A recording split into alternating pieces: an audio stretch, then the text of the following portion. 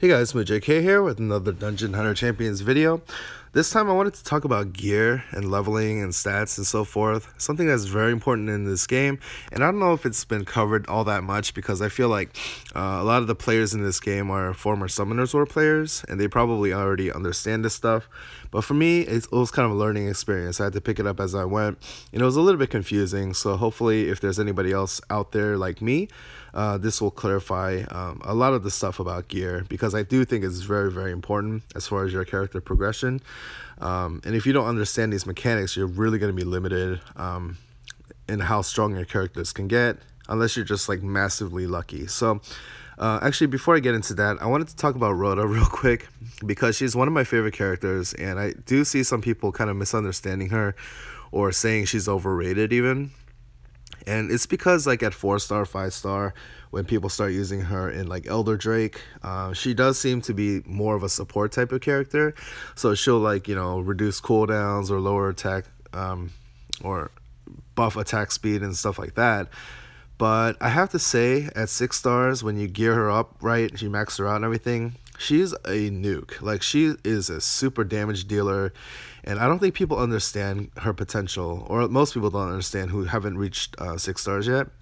And I have to say, like, even if I'm doing a farming level or a boss or anything like that, arena even, her damage output is insane. It's actually on par with like a Blade Master, and my Blade Masters are pretty decked out.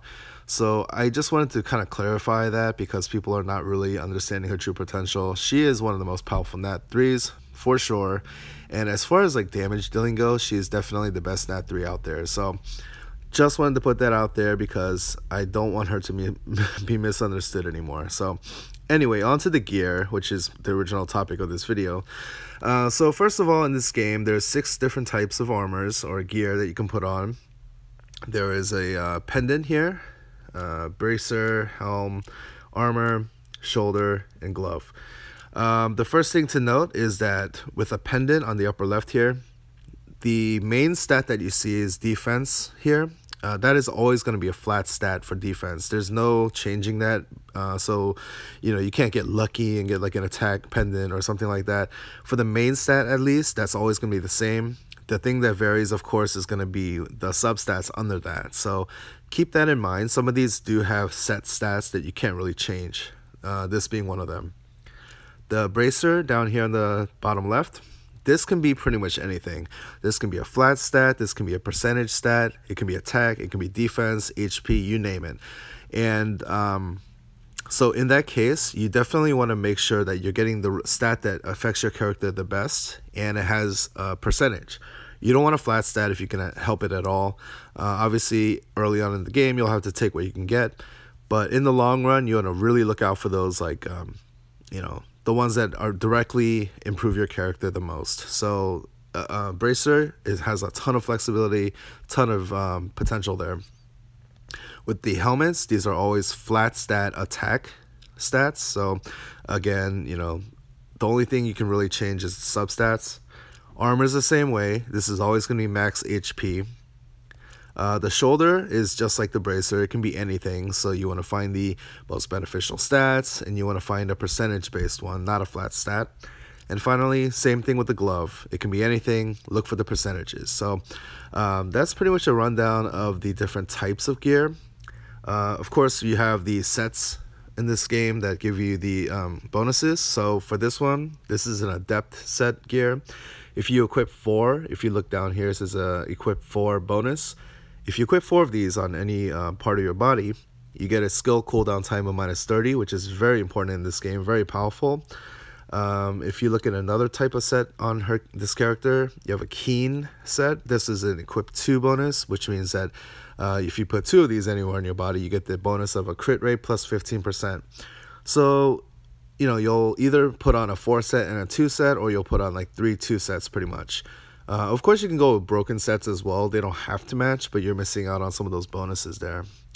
So the next topic, I guess, when it comes to gear, is kind of the age-old question of what's more important, like a white, green, blue, purple, orange. Is that important, or is it the number of stars that's most important? And the simple answer to that is that in most cases, unless you just get killer substats, in most cases, the most important thing is the number of stars. And let me tell you why. Because first of all, the stars basically determine the magnitude of your stats. So let's look over here. I think this is a good example. No, that's not a good example. Okay, here you have a 6-star vampiric bracer, attack plus 47%. This is a level 12. If you go over here to another level 12, this is a 4-star bracer. You see that it's only 32% attack. So the magnitude of that stat can dramatically increase if you go up in stars. So, because this is the stat that you can control the most, and the substats are kind of random up to RNG, this is what's going to be most important to have, higher magnitude of. So obviously you'd want 47% instead of the 32%. So that's why number of stars is so important. Of course, if you get like the perfect substats underneath, that can make up for lack of rarity or whatever, but in most cases you want to have that higher star count, which is why people say that even like white gear can be valuable. Like for instance, this one. This might not be the best example because again, it's like a pendant, it's always a defense stat and everything, but because that magnitude is so important, you want to have more stars. So as far as substats go, every single piece of gear that you find, whether it's a white one, whether it starts out as orange, any single piece of gear can end up having 4 substats underneath. It just depends on what level you get it to. So the orange ones that you find will come with all 4 substats already included, which is good, and I'll explain a little bit why. Whereas the white ones come with no substats, and you have to get them as you level them. So every single piece of gear is going to have 1 substat at level 3, 2 substats at level 6, 3 substats at level 9, and 4 substats at level 12. I'm saying at least those. So even a white piece of gear, if you get it up to level 12, will turn orange with those 4 substats. Now, the question becomes, well, what's the benefit of having an orange one to start with at level 0 versus a white one at level 0? The first benefit is that you get to see what the 4 substats are. It's not left to mystery. So, you can already tell right away if you get an orange one, wow, these substats are terrible, and you can already decide there not to level it at all, or you can sell it or whatever. Whereas with the white one, you kind of have to keep leveling it and unlocking those substats to determine whether or not it's a keeper or not. So that's one benefit. The second benefit is that because the white ones, or even green ones or whatever, the lower rarity or whatever they're called, because they don't come with all the substats, basically every time you're unlocking them, the unlocking of those substats prevents you from actually rolling more stats into one of the existing substats. So for instance, if you start out with this white sturdy pendant here at level 3, you'll get that first substat. Let's just keep it really simple for the purposes of illustration and say that every substat that comes in or gets leveled or whatever is 5%, right? Just to keep it simple. So at level 3, you get a substat, 5% for attack. At level 6, you get another substat, 5% for defense. At level 9, you get another substat, 5% for max HP. Then at level 12, you get another substat, 5% for attack speed. Okay? So at level 12, for this piece of gear that started out as a white sturdy pendant, you're going to have a sturdy pendant that's orange now, but it's going to have 5% to all those 4 substats that I mentioned. Whereas, if you had started out with a 5-star sturdy pendant that was orange, and you had all those 4 substats already unlocked, they already start off at 5%. So if you level it to level 3, one of those substats is going to get an additional 5%.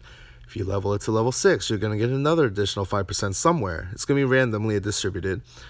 So by the time you get to level 12, you could have a potential of like 10%, 10%, 10%, 10%, a total of 40%, versus having 5%, 5%, 5%, 5%, a total of 20%. So that's the other main benefit of having a higher like color or orange like to begin with versus a white. because those substats can potentially get a lot bigger than you would otherwise get.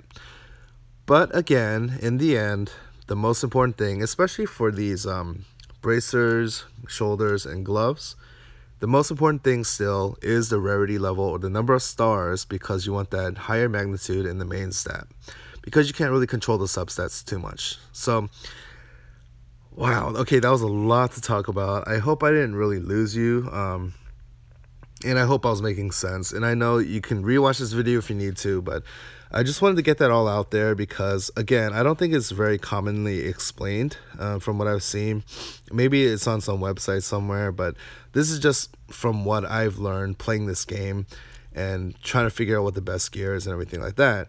So hopefully that was helpful to some of you guys. Sorry if it feels boring. Sorry if it feels super technical or whatever, but it's very important to know to build the character correctly and so forth. So anyway, that's all I wanted to say for gear. I'm glad I got this video out of the way, and then I can do more interesting content in the future.